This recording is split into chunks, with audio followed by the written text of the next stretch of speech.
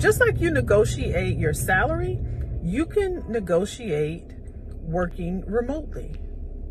You would go through the same process as you would if you were currently working and you wanted a raise, or you wanted a promotion, right? And I'm going to give you 3 things that you can do to have that discussion about working at home so you can stop commuting.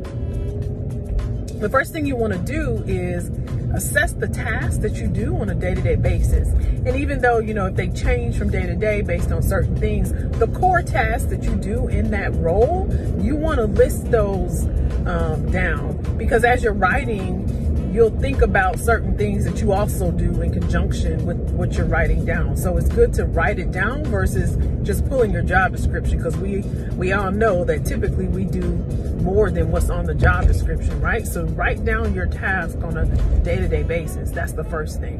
The second thing that you want to do is, of those tasks that you've written down, which of those tasks require you to be in the office?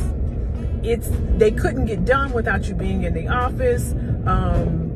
Whatever the case is, you want to separate your list by those things that require you to be in the office and those things that you can do remotely, right? And so once you have your list, I want you to look at it before you share this. I want you to look at it. So this is just a part of part 2, like A and a B, and this would be the B.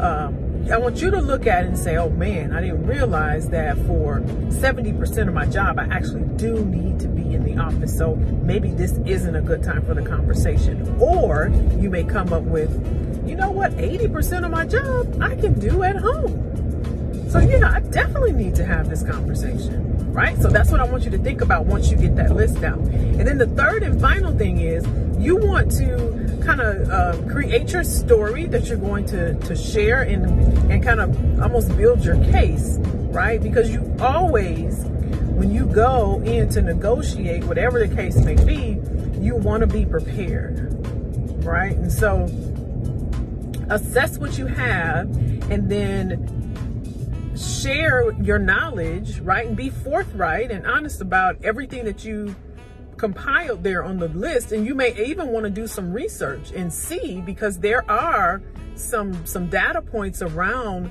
those that are not commuting and those that are in your field. So you can do your research and have that data as leverage also. And if this is something that you want assistance with, an action plan to go have that conversation with leadership, you can always click the link in my bio that says Start Your Transformation. It's the very first link, and I'll definitely be happy to assist you with that. All right, let me know if this helps.